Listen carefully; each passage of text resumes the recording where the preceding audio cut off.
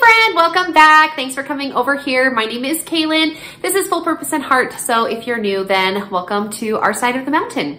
So today's video, I want to share with you our summer schedule, or what we're going to be doing for school over the course of the summer. And this year is going to be different than any of the other years I've ever done for a couple of reasons, but primarily because my schedule has changed. And so because of that, I wanted my kids to have something that's a little bit more independent, as well as something that I can maintain throughout the summer. We oftentimes, in fact, up until this year, we always have started our school year in July, but this year we probably won't start our official school year until maybe even October. I don't know for sure how that's going to work out, but summer school is going to end in August. And then we have some road schooling that we'll be doing a little bit in September. So I'm not sure like when regular school is going to fall in, but that is beside the point. Today's video is what we're doing for summer school. So let's go ahead and get started.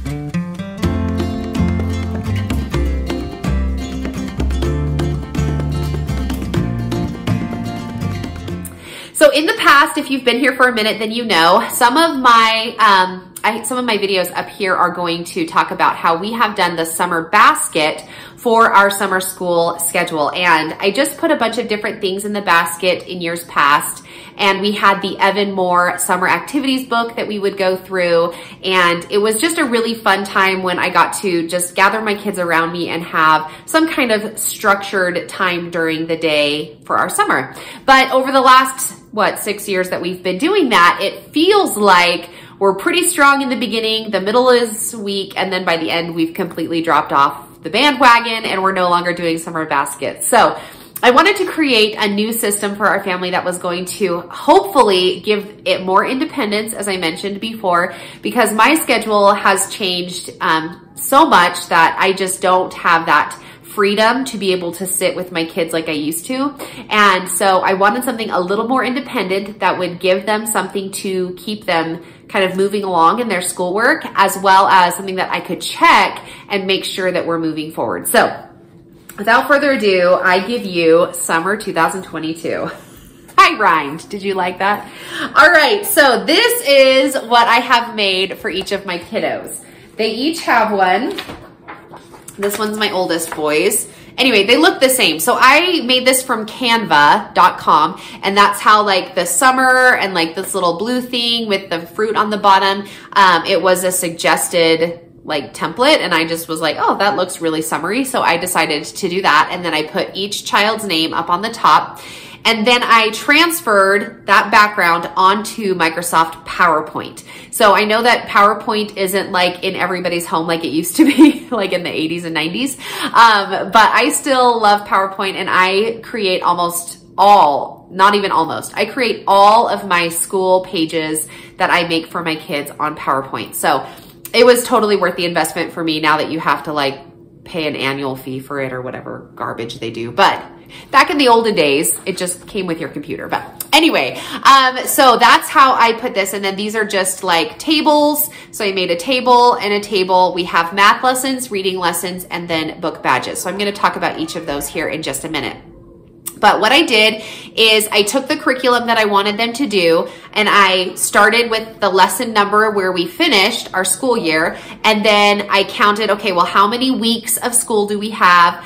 And then 5 days of each of those weeks. And then I subtracted about 20 days, I think, or something like that, so that they could have an average number of like days of school that I wanted stuff to be finished. And so here's this. And then every week, my kids are expected to get at least 4 to 5 stickers every single week. Now, whether or not they do 2 lessons in a day and then 0 lessons one day, or 3, they can do no more than 2 a day. So it kind of makes them stretch it out a little bit. But by the end of each week, they have to have no less than 4 and no more than 5 stickers. Okay. So that is how we have structured it.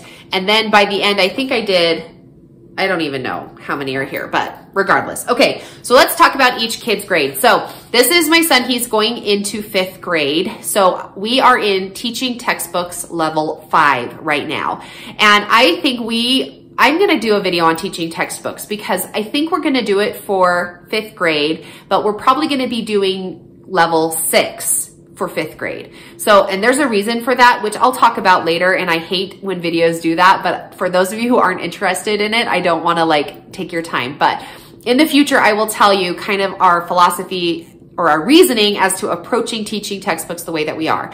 That being said, so we are here and we are actually starting on we started on lesson 45. There are, I think, 117 or 120 lessons or so. Anyway, and we're gonna finish the summer on lesson 90. That includes a couple of quizzes. So every time he finishes one, he puts a sticker on it. And he's been averaging about 2 every time he sits down. So he does math about 2 times a week, 3 times a week, because he had 5 this time. So, anyway, so he just does that, and I love it because teaching textbooks gives him the training that he needs as he moves through the concept. It is spiral learning. Did you notice how I got that first time? It is spiral learning. So he goes back to concepts that he learned previously that are easier before they retouch on the new concepts that are more difficult. There was a whole section in the middle that was about metric units and measuring like weight and liquid measurements and all of that stuff. And I don't think we're really good at it, but I skipped it because we live in America. I know that's terrible. It's terrible, but I don't know the metric system very well. And so we'll pick it up probably in 6th grade, but I did skip it in 5th grade. So I should probably edit that out of the video. I'm sure that either one of you is laughing at me or you're probably like, tisk, tisk, Kaylin. I don't know. But anyway, so this is how we are going to go ahead and track every time he does those lessons. Then he just puts a sticker on it. And I got these stickers from Amazon. I just picked ones that I knew would fit in these little tiny boxes. So they're just reward stickers. Okay. For reading, both of my kids, my 1st grader and my 4th, going into 5th grader, are doing, these are Evan Moore daily reading comprehension books, and they are just doing 1 page a day. Again, this is an activity that requires no, like, whatever from me. Like, I don't have to direct it. I don't have to teach it. It's all very, very independent.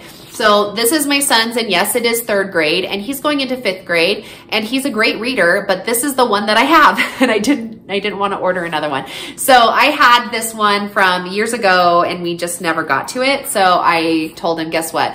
This is going to be good for you, and it requires the student to write the answer instead of like multiple choice.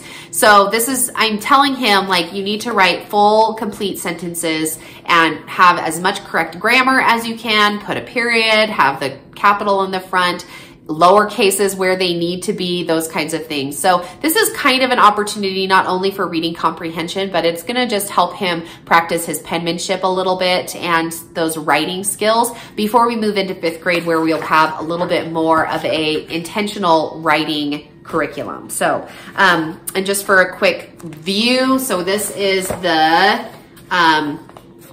grade 1. They always have 3 questions that go with the reading, and the reading is very short and easy, and it's great. So anyway, this is grade 1. These are the work texts. They're the student practice books. You can buy this curriculum and get a teacher's manual, and they're quite a bit more expensive. I think they're double the price, but I didn't need to have like any kind of teaching that went with it. This is just reading comprehension for my kids. So I just went down a couple of levels, and I think that my daughter's probably at a grade like 2-ish reading level. So I just put her in the grade 1 just so that she can do that on her own. So every time they finish a page, so that's what these numbers right here are. So these numbers up on the top part are their lesson number. This is my youngest, but anyway, this is it's a little cleaner. Anyway, so this is the lesson number that they're gonna do. So you can see for my oldest, if it's a quiz, I wrote quiz number 9 and then quiz number 8 or whatever, or the actual lesson number. And then down here is the page number. So page 8, 9, 10, 11, 12. And those are just obviously are the page, because these ones are titled, you know, week 18, day 4. So it's just 1, 2, 3, 4, 5 over and over and over again. And then I didn't want to put that on there. So I just put the page number. Okay, so every time they finish a page, now these ones, all of my kids do 2 pages a day. They probably would do all 5 if I let them. But again, in an effort to try to like stretch it out or have a more consistent practice instead of like overloading our Monday, so the rest of the week we could just do no school. I do have them, I only allow them to do 2 pages a day. So that's what my 2 older ones do. My youngest, well, let's talk, yeah, my youngest's reading is, this is stuff from some Teachers Pay Teachers, and they're all loose leaf, so I had to print them all out. So I put them inside of this folder here, and this is, I couldn't even tell you who it's from. Oh, Caitlin Albany, I guess is the name of her shop. A-L-B, is that gonna like focus for you? A-N-I? Caitlin, A-L-B-A-N-I. Anyway, so I just printed off her, it was called Reading Comprehension. I think it's like kindergarten level probably. And so I printed off 2 different like kits. So we're just starting off and he just reads, I like my ball, and then he reads the 4 of them, and then we answer these questions together. So this is very like teacher heavy. I do all of the work with my youngest. He is not an independent learner right now. And so I do everything with him for that. As far as my other 2 students and their math, so if you missed it, they're only required every day to do math and English, or math and reading comprehension. Those are the 2 things that we're kind of like focusing on this summer. So this is the math that my kindergartner is going to be doing going into preschool, or preschool going into kindergarten. He will be 5. And so this is the one that he's doing. And he started this towards the end of last year. So we just picked it up. We're kind of in the middle. This is an Abeka book, Numbers Skills K5. Again, I just put the page number on the bottom for each one that he does. And he loves to do math, so he would probably do like 10 pages a day if I let him. But he doesn't understand quite as much like you, the need for me to tell him to slow down, but he just is like, can I just keep doing it? And then my daughter is doing, she's doing Horizons Level 2 Book B. So, or Level 1 Book B. So we started Level 1 Book B probably in like March, I'm gonna say. And so I just continued moving on with that. And again, she's required to do 5 lessons a week, but these lessons, they're really big text. And so this one has got a lot of these kinds of things, but I would tell her like only do the blue or only do the yellow one. And then these ones are just a lot. It's just really fast. So she does, she usually does 1 a day, but by the time the weekend comes, if it's Saturday and I check their check marks, I check their stickers, and if in the event they don't have 4 stickers, then I don't allow them to do their Saturday things like go outside and ride their bike or watch their shows or play their video games or whatever we do on Saturdays, like depending on what the Saturday is, until they have gotten at least 4 stickers. So for example, today, my daughter only had 3 math lessons done. So I told her, okay, but before you go play with friends, then you have to put that 4th sticker on. And then she had all of her reading done. So it was just quick. I just sat with her and we just busted it out, and that was good. So that is the first part of our, of that. And then, oh, on the bottom, I missed one little section here. So that's math and reading, and then reading comprehension. So then on the bottom here are our book badges. This is something that I made a while ago. I didn't bring them over here, so let me reach over and grab a page. Well, you can kind of see those. Can you see those up there? Probably not. Okay, so I made these book badges kind of a long time ago, a couple summers ago, and so I just reprinted them. These are on my Teachers Pay Teachers shop as well, if you would like to get them for yourself. I have, I don't know how many I have, 6, 12, 13, 14, 15 pre-made badges, and then I have a bunch of blank ones too, so you can make your own if you want to. But anyway, what my kids are doing is that every time we go to the library, they are picking books that are their grade level that match one of these badges. So I have award winner, poetry, fairy tale book list, a space book, a biography. They can start a series. We have one of our friends from church is the librarian, so they can, not that that matters, but they're a little more comfortable asking her, I guess, because they see her at church all the time. But anyway, so they can ask the librarian for a recommendation, and then they can get the librarian one, which is this one right here.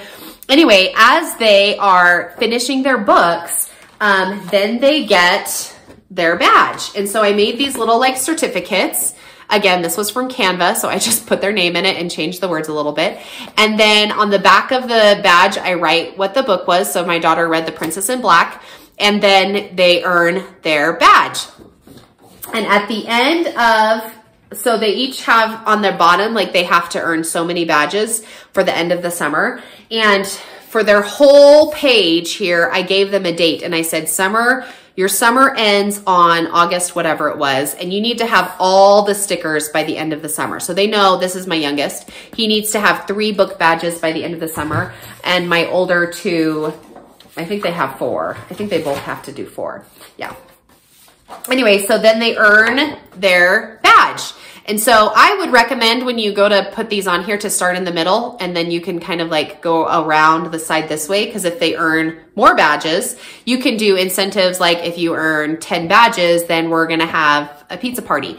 Or if you earn the 200-page badge right here, then that's worth something. We're going to have an ice cream social or something and invite all the friends over, or we're going to, whatever, right? You can have some kind of fun end of summer reward if they earn enough badges. When I did this before, I was putting them on a flag. I actually made a flag, and I was hot gluing the badges to the flag, and we were waving, like we put it in our flag holder out in front of our house. So that was how we did it when I first made these several summers ago. So anyway, that is how we're doing our summer reading program. The library is also doing a summer reading program, which my kids are participating in, but that's just counted by the minutes. So they're just getting rewarded all the time for like one reading session, right? They get their book badge, or they get their a sticker on here. My son is also counting his 20 books because that's his goal this year. So I actually put it, here's his summer thing. I actually put it on the back. So he is going to be tracking 20 books. That's his goal this summer. And he made that goal himself. So if he gets 20 books, then we're going to do a pizza party for him. So anyway, so that is part 2 of summer. Okay, part 3 of summer is our mind, body, and spirit. So every day, my kids want to play video games or watch screens or do something like that. I know I'm not alone, because I'm sure you probably deal with the same thing. So I set up this year that every time they ask me, Mom, can I play video games? Or Mom, can I watch a show? I will ask them, 1, did you get your stickers for today? And then 2, did you do something for your mind, for your body, and for your spirit? And so each of those activities I have a goal that they need to spend at least 20 minutes in each of those areas. So they can't just like go and pray and say, okay, I did something for my spirit. I said a 30-second prayer. But so I try to provide activities that they can do for at least 20 minutes. So what I did is I made this little jar, and the blue is for their mind, their body is this orange, and then the yellow ones are their spirit. So you can see I just have little craft sticks in here.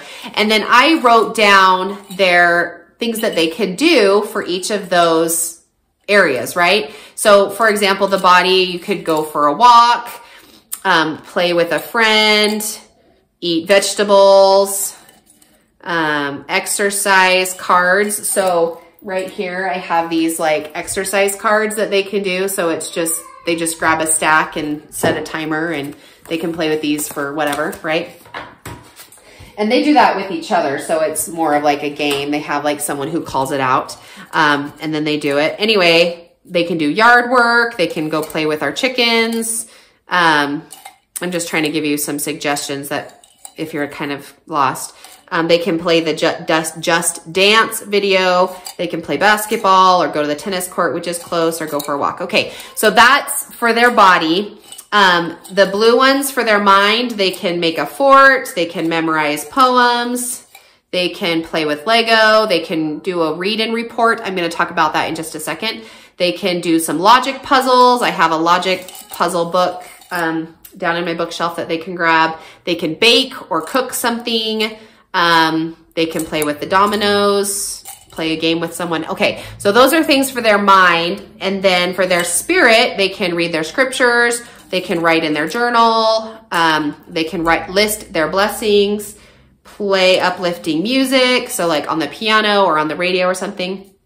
Do service, write a letter to someone, work on your goal. So we have a program that's the Children and Youth program. And as a part of that, they have goals that they work on just to kind of help them grow and mature in their mind and in their body and their spirit. So anyway, they can do some family history or indexing. So anyway, when it's time for them to do something for their mind, body, and spirit, and a lot of times I have to tell them, or I have to ask them, have you done something for your mind, body, and spirit? And sometimes they just know what they want to do, but if they're like kind of stuck, then they can pull something from this jar. So one of the mind options is to do a read and report. And so these are new for our homeschool this summer, and they are just these little brochures that I made. One's for the United States, and then one is for an animal research. And then this is also an animal research, but because I have young kids, this is for them. I should have probably done something like this for the United States one, which I probably still will. I just haven't done it yet. So these are their brochures, and they may not finish it in one sitting, but this is something that they can work on over the course of a week or whatever they want to do.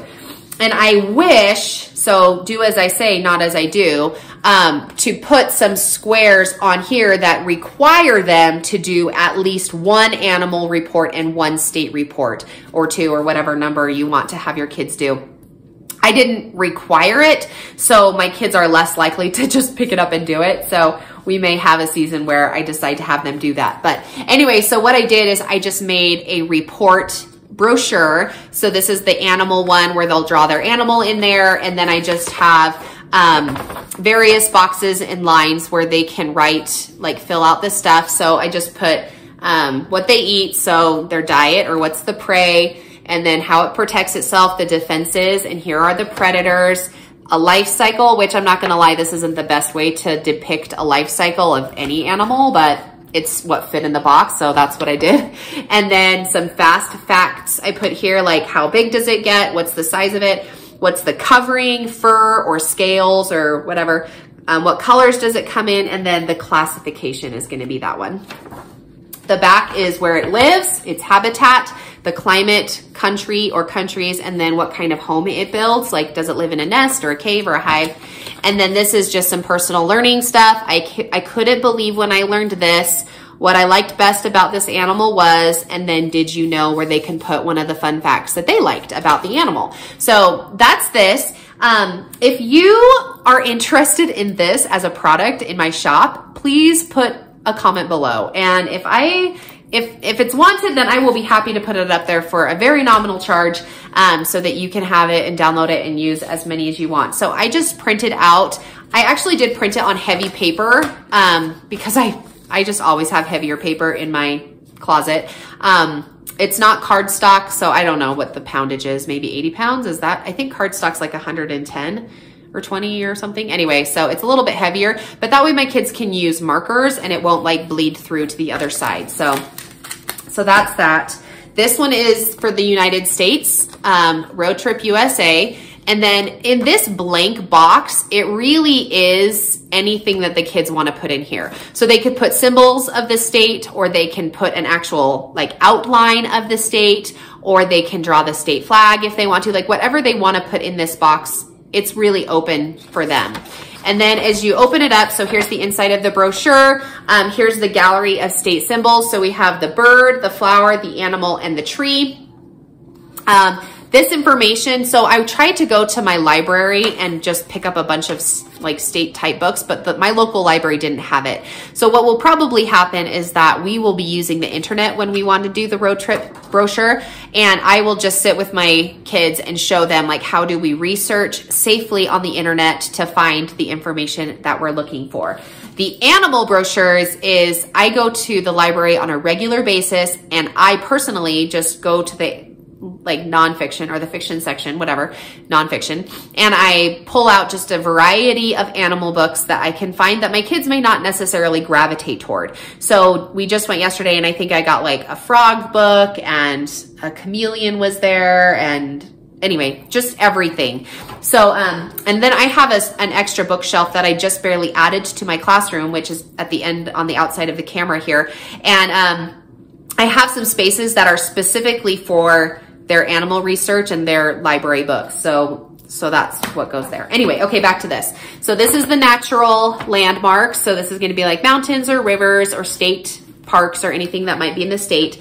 Here's on the map. So they would find the state and color it.